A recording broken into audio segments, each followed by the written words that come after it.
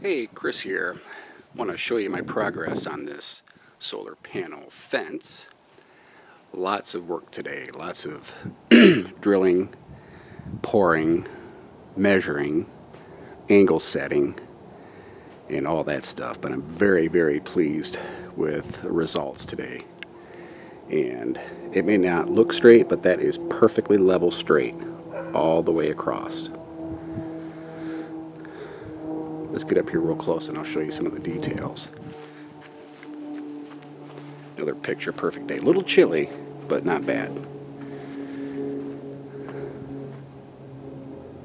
So these angles are set at 54, 55 degrees. I just got them loosely bolted in there now just to make sure that everything lines up beautifully. And it does. The big problem I had was I had these little brackets I wanted to try to reuse, but they just did not cut it. I'll use these for the bottom or the center bracing here.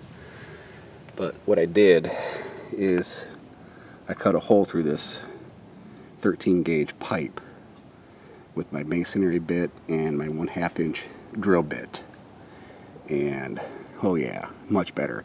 Also got a bag full of stainless 1.5 inch bolts here and got this fence all straightened up and secured.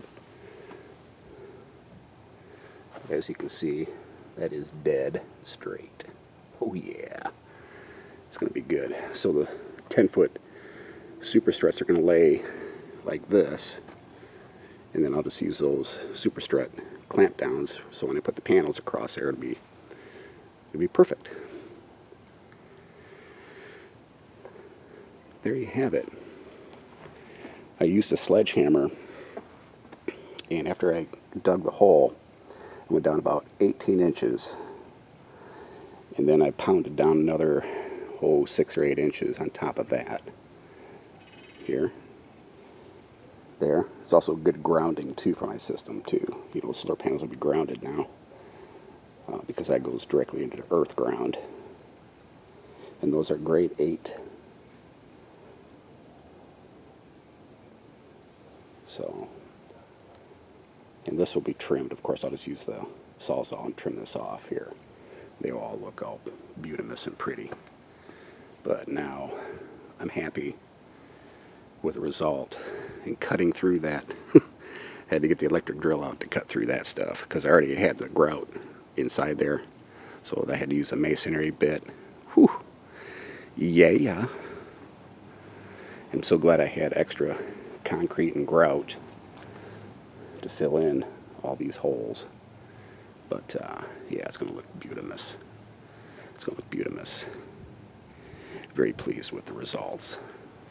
A lot of work today, but you know, Rome wasn't built in a day either, so there you have it.